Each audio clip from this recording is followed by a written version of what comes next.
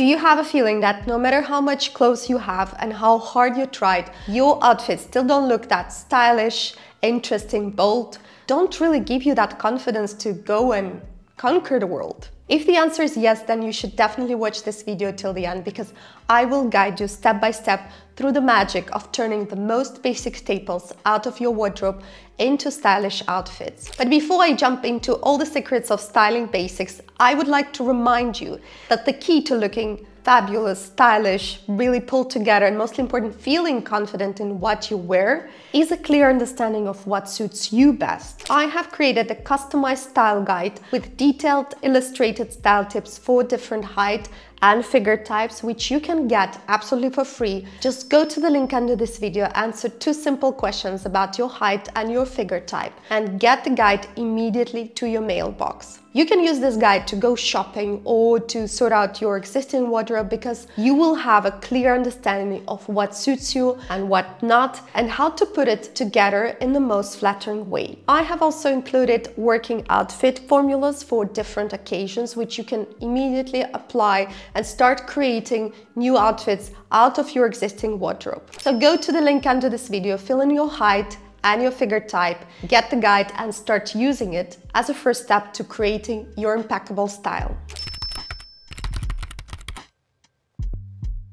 The first thing I'd like to talk about today is color. To be more specific, the lack of color. And I know that a lot of people are afraid of color simply because they don't know which color palette suits them best, how to mix colors in the outfit. So they prefer to play safe and go for monochromatic neutral color combinations. Or if they dare to use color, they just put one pop-up color on top of black. In fact, dual color combinations, when you use only 2 colors, look quite dull and uninspired, especially when one of the colors is black. Since black is the darkest color in the whole color palette, when you mix it with any other color, it just mutes it and makes the whole combination quite dull and down to earth. As you see here, I'm wearing black pants with beautiful shade of pink. And despite the richness of the pink, black dominates over it and drags all the attention to itself. So the whole outfit looks a bit undone and quite boring.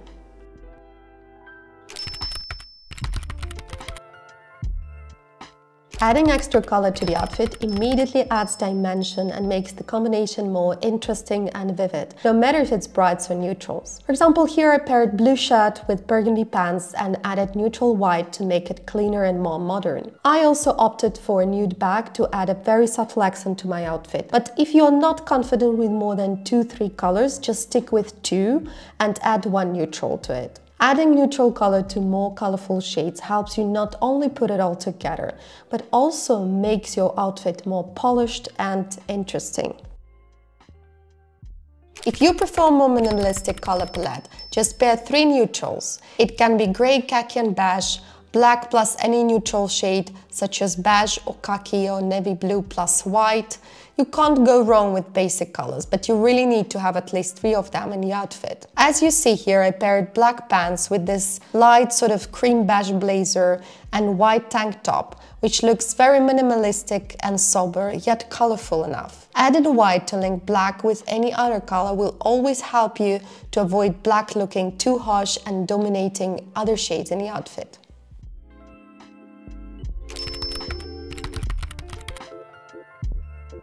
Another very important point I'd like to stress today is the length. It's the length that defines proportions of the outfit and make your silhouette either really well balanced and your look really stylish and pulled together, or can ruin it. So, in order to achieve a well-balanced silhouette, I suggest you mix different lengths in the outfit. You can mix longer lengths with shorter ones and the other way around. As you see here, I'm wearing maxi skirt with a long blazer, so 2 long items in one outfit. As a result, I just ended up not only with unflattering proportions, such as long torso and shorter legs, but actually made my outfit really dull, a bit outdated and quite mature. I must say that going for 2 short lengths does not look stylish either, because it creates the opposite effect. Looks too cheesy, most of the time quite cheap, and quite controversial for someone who is a bit older than 18.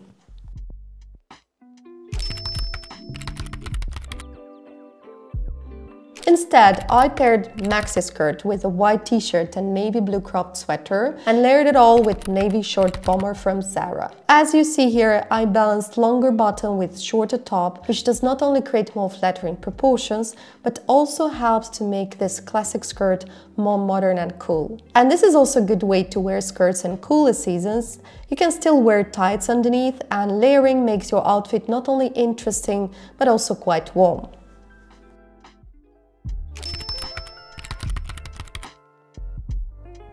Another mistake women tend to repeat quite often is just going for two similar fits in one outfit. Combining two tight fits together or going for two oversized or two loose fits in one outfit, which actually make the look quite flat and the silhouette rather unbalanced. I keep on repeating in almost all my videos that the silhouette is the key to looking stylish, and style is actually like architecture. You can't put one block building and just hope that it's going to become some architectural masterpiece, because you really need to play with shape, volume, proportions to add some dimension and interest to your outfit. Two tight fits in one outfit look quite dated and a bit cheap, and most of the time not really flattering in terms of silhouette, especially worn with heels. In this look, I paired very feminine tight-fitted knit top with skinny leather pants and heeled boots. And even though these two items apart can work quite well, together they create this throwback to millennium styling and look too down to earth.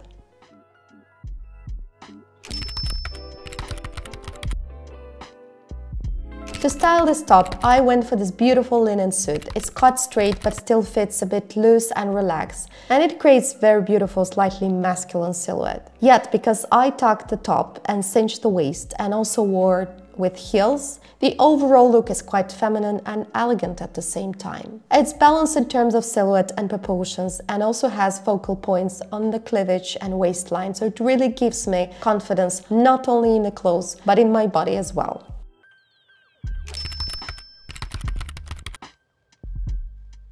Another thing that gives really dull and even outdated twist to your outfit is quoting one style. And by quoting, I mean combining items within one style range. Too feminine, too romantic, too classic, too sporty, too preppy, too boho. It's like putting tons of sugar in your cake. Style is always about contrast. You really need to mix feminine with masculine, basics with dressed up, classic with sporty. It's what makes your style so effortless, so unique, so contemporary. And talking about quoting one style, here I paired very feminine pleated skirt with asymmetrical hemline, with polka dot silk blouse, black classic pumps, and a mini tote in patent leather.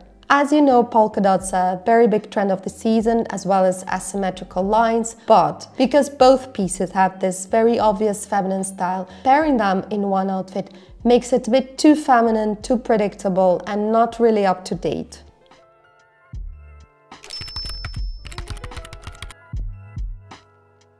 To give the skirt a more cool, contemporary twist, I paired it with high riding boots, simple black tank top, and leather blazer. I have also accessorized it with layered jewelry and black sunglasses. So two contrasting styles merge into very bold and stylish outfit, and again give me that confidence and badass feel. You can also swap riding boots for heeled ones and pair skirt with loose sweater or a cardigan, as long as it creates some contrast with the feminine character of the skirt.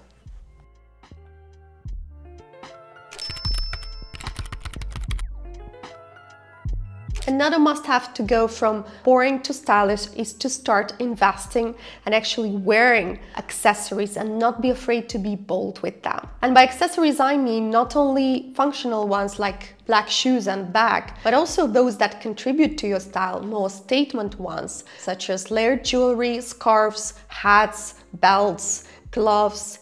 Everything in color, texture, with statement details. Not everything at the same time though, but everything that catches the eye and make people look at every single inch of your outfit several times. And here is my unaccessorized look. Black pants, white blazer, black pumps. Not bad, yet a bit boring and undone. Let's think, what can we do about it? I decided to go really edgy with it, so I unbuttoned my blazer and wore Calvin Klein sports bra underneath to add a bit more modern, relaxed mood to my outfit. I cinched my pants with a belt, wore layered chunky necklaces and swapped black shoes for metallics to add accent to my outfit. I supported it with metallic purse and that's it, my party look is ready.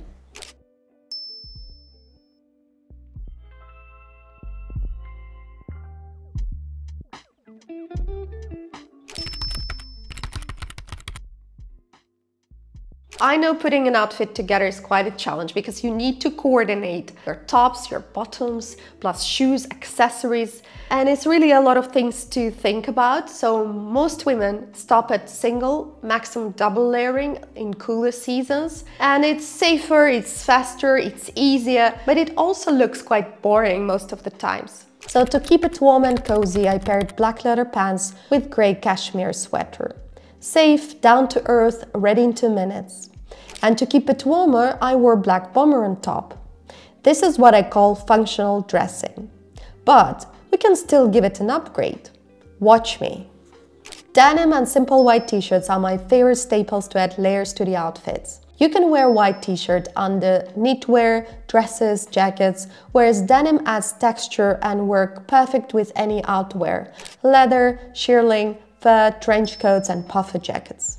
So I wore this denim shirt / jacket under the bomber to add dimension to my outfit and create this beautiful layering effect. And to take it even further, I can wear a sweater on top around my shoulders. If I feel cold, I can still wear it under the jacket, and if not, just keep it as a scarf.